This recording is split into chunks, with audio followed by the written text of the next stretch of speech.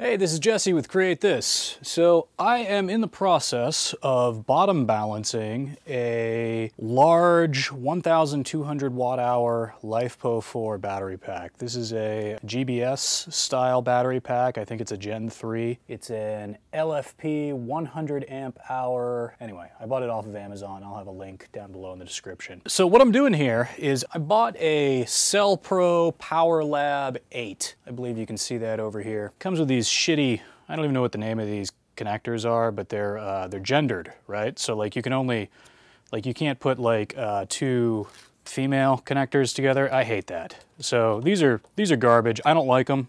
I replace everything with Anderson connectors, and for this I use these 45 watt Anderson connectors. I usually use 30 watt Anderson connectors for just about everything, but since this CellPro PowerLab 8 is capable of slightly higher amperage than my normal projects, I decided to use these 45 watt connectors. And plus these 45 watt connectors will crimp onto 10 gauge wire, which is what I'm using right here, and the 30 amp connectors won't. So what I did is I took the battery clamps that came with the CellPro PowerLab 8 and I cut, that's a little warm, I cut the ends off of them and I replaced them with Anderson connectors. Yeah, that whole thing's a little warm. I think it's okay though.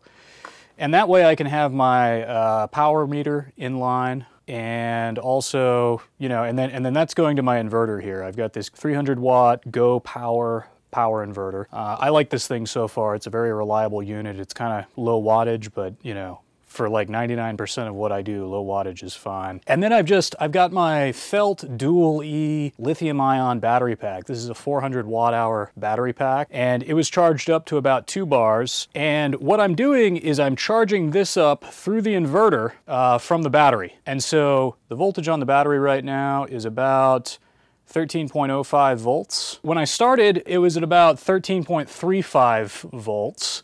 And I think we're just seeing voltage sag from the power drain. But what I'm doing is I'm going to lower this battery down to 12 volts. And so I'm just putting like a 200 watt load on it. You can see the load, 196, 197, somewhere in there. It goes up to 200 sometimes. And that's just charging up this battery from this battery. And so I'm just putting like a 200 watt load on it and I'm just draining it down. And so I'm going to check it periodically and make sure that we're not down to 12 volts yet. When I get down to 12 volts, I'm going to check it, you know, pretty frequently to make sure that I'm not sagging, you know, I'm not sagging down too quickly. When I get down to 12 volts, then I'll switch over to using the CellPro PowerLab 8 to drain the remaining voltage off of the battery in like a programmatic fashion, right? So this thing's computerized. It'll drain each individual cell to the voltage that I want. And I'll repeat that procedure a couple of times. I actually made a sheet for this procedure, and I'll post this at the bottom of the video as well. And so what I'm doing here is I'm bottom balancing. I'm bottom balancing this LifePO4 battery pack so that I can use it with my solar generator. There are two different options that you can do. You can top balance or bottom balance, and bottom balancing seems to be the most reliable, especially with the fact that my Midnight Solar charge controller doesn't really have like a LifePO4 charging profile. So bottom balancing is definitely the way to go, I think. We'll check back in later and we'll see how this works out. All right, so last time we were here, I drained it down to 13.05. I need to go as low as 12 volts, I believe. I went on vacation in the meantime, so it's been about a week. I was using the battery pack from my electric bicycle. It's a 400 watt lithium ion power pack. And I realized that I don't bike enough to really drain that enough to do this job. So when I got back, I found this 200 watt incandescent light bulb. So I thought we would just try hooking that up, since that's like a constant drain device as long as it's on. Got my inverter here, got my light bulb plugged into my light socket. Cheap ass little light socket deal. Turn on the inverter and turn on the light socket. Oh, it might be dead. Yeah, I just saw a flicker. Okay, so I'll have to find another bulb, but this is my plan so far. 60 watts. All right, let me see if I've got another 60 watt incandescent.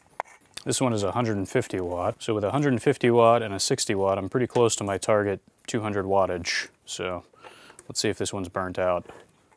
Nope, that one works, cool. And we can see on the power meter, we're up to 162. So the 150 watt is not drawing quite as much as it should be. But I figure that's a pretty good constant draw. And let's see what the power meter is doing. The voltage meter. Point this away. Let's see, so we've got, it's showing 12.90 with the voltage sag. So yeah, so I'll just keep checking back like every 15 minutes or so, and we'll wait until this goes down to 12 volts. All right, here we are a few hours later, and we are down below 12 volt. We're at 11.9, so I'm gonna shut off the inverter, and it's going to immediately bounce back up, I think. Yeah, 12.13. I think that's probably fine though. Whew, I got lucky. I was making a sandwich, and I came down here and it was at like 12.02 or something, and then it went down to 12.01 very quickly. So once it gets down below about 12.6 volts with a 200 watt load or 160 watt load, it starts to drop pretty quickly. So I'm gonna eat my sandwich, and then we're gonna move on to the next step, which is hooking up the PowerLab 8 to do an automatic discharge of an individual cell. So right now these are hooked up in series, and I'm going to disconnect all of this. I'll film that. I'll disconnect all of these little screws and everything, and we'll work on individual cells next.